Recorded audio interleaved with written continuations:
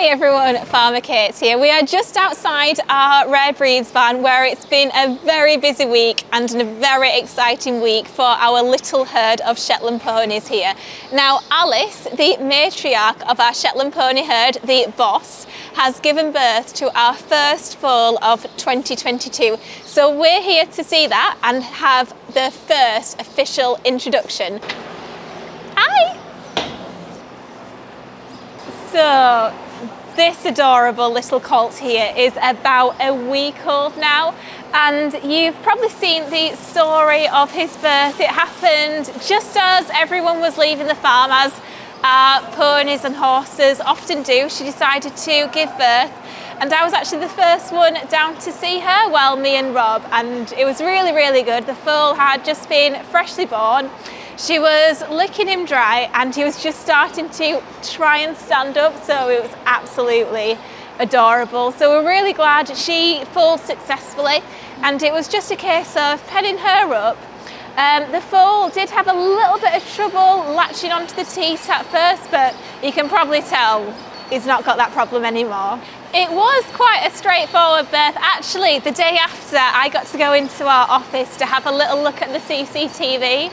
So it was really interesting to see the birth itself, because it's not something we usually get to see with our horses. And it went really well as could be expected. And I just can't believe that 1 week ago, this one fitted inside Alice's belly. It still surprises me every time just how well they can tuck themselves in and fold around. He is very lively. He's already got a very big personality. Well, he is a little boy after all. And I think he's going to be getting up to all sorts of mischief in the near future, not unlike his dad.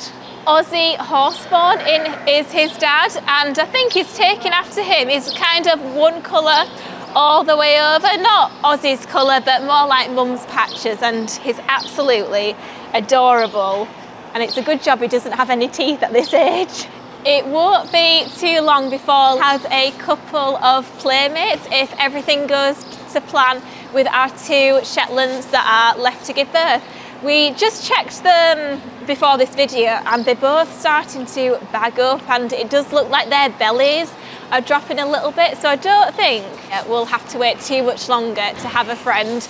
So fingers crossed everything goes just as well with those births. I really hope you've enjoyed his official introduction.